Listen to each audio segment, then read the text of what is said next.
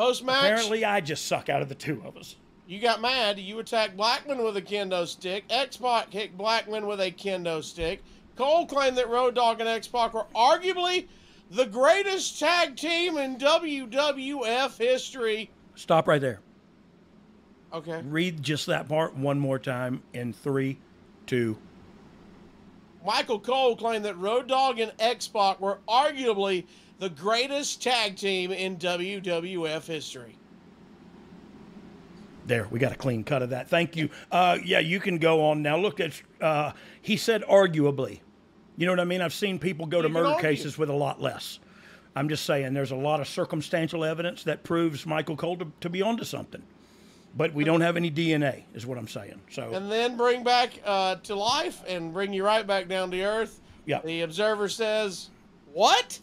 They never even were the champions together. Road Dogg was with Billy Gunn. Anyway, yeah. There was more double teaming, and nobody tried to help Blackman. Well, I mean, he doesn't have a lot of friends. Let's be honest. He's very off-putting, and he has body odor. No, just like I don't know. I guess it was part of the story to get to me and X-Pac being on SummerSlam.